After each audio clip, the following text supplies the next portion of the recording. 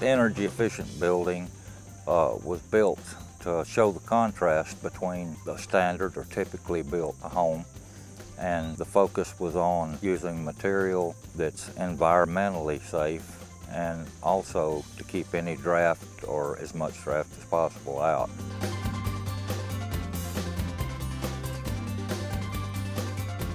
And so what we've done is we've had a company come in and spray foam the bottom of our roof deck, which what that does is that encapsulates our heating and air system.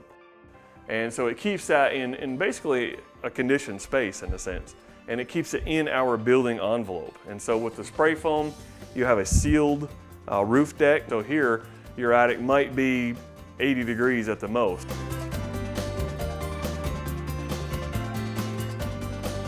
We're using a solar tube in this room here, which doesn't have any windows.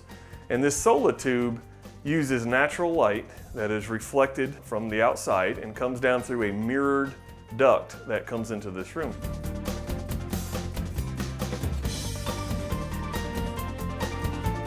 Well, this is a Carrier Infinity, which is a very high efficient, it's a 96.5 efficient furnace. It's a gas furnace.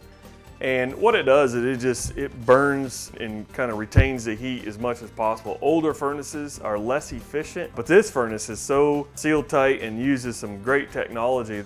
It's important because money's tight for everybody, and I think that it would be a great way to save money. The energy efficiency is more eco-friendly, so I think it's a great idea.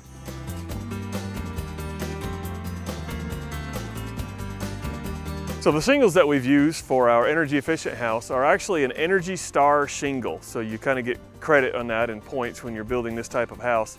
And the Energy Star shingle has reflective granulars on them. They actually help reflect the sunlight and keep that solar gain, that radiation that comes through your roof, kind of bounces that back off your roof. Actually helps lower the temperature in your roof, as well as just lasting a lot longer.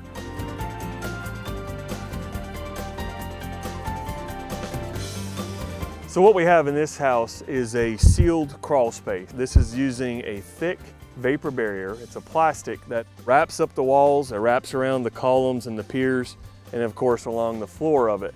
And it essentially creates this vapor barrier down there that, you could basically live down there because there is a dehumidifier that removes all of the moisture out of the air. By doing this, you keep a lot of the nasty, moldy conditions of your crawl space from actually coming up through the floor and into your livable space, and just creating a better overall air quality inside your house.